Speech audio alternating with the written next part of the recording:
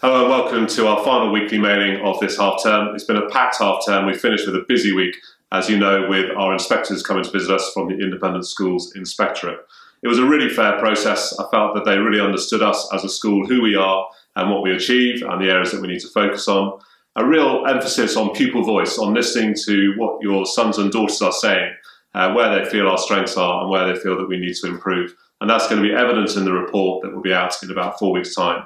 Thank you to so many of you for completing your surveys. That was part of a conversation I had with the lead inspector to understand how you're seeing things, and that's going to again be focused on our report. The last 7 days have been absolutely packed, however. Alongside the inspection, things haven't stopped. We haven't just been doing an inspection.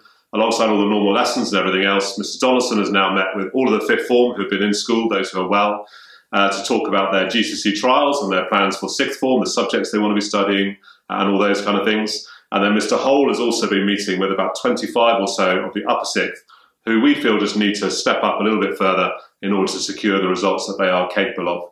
And we'll be putting in targeted support for all of those groups, aimed at really recognising where they are now, where they could be by the end of term, by the start of next term, and then at the beginning of the exam season, small chunks as we seek to see progress. We've also been finishing our UCAS process with the deadline for those university applications coming last week.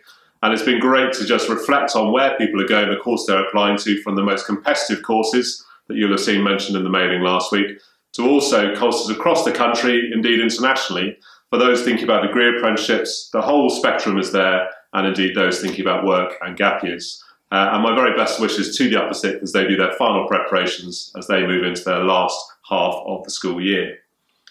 In the co-curricular sphere, it's been absolutely packed. So we had a big concert this time last week on Friday in Cirencester. It's our main school concert, brilliantly supported and attended by parents and friends of the school, and at the highest level of music at that, from choral, big choral works, the choral society, to the orchestra, sinfonia, string quartets, and horn quintet too. So thank you very much to everybody who was involved in that. On the sport front, it's been non-stop, from regional netball finals to under 14 sevens and under 15 rugby 15s, both playing in their tournaments against great schools in the area. And then the boys and the girls hockey team have been very busy in their Tier 1 national competitions. And many congratulations to the girls as they conclude their busy season with a really strong finish this week. In our wider side of sense, we've had our Disguised Decanian competition. It's competitive in its lightest sense. It's a really fun event, and it's aiming to raise money for two great charities, Nyaksika Memorial School and First Sight out in Congo, who provide support and targeted support for those who are unable to see. And I'm really grateful to Genevieve and to Jess for the brilliant work that they did in pulling that whole thing together with the Bacon team and achieving such a wonderful, entertaining evening, but also one that raised so much money. And then finally, before we break for half term, we have a school trip taking place at the moment, and they're out in Rome. And I received an email yesterday, and if you don't mind, I'll just read it to you. And my heart generally sinks when I receive messages like this.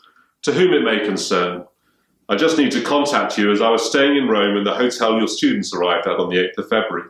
I've been here for a week, and in a previous life, I was involved in education. Your students were amazing, polite, and a credit to your school. The staff attached to them were amazing. I have so much respect and don't normally email, but credit where credit is due.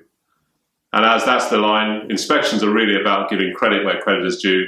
It's lovely to see messages from people not connected to the school, recognising just the quality of the young people we have here and the staff who work with them. I hope you all have a wonderful half term, that it's a chance for rest and recovery before we go again for 5 more weeks before Easter. Have a great break.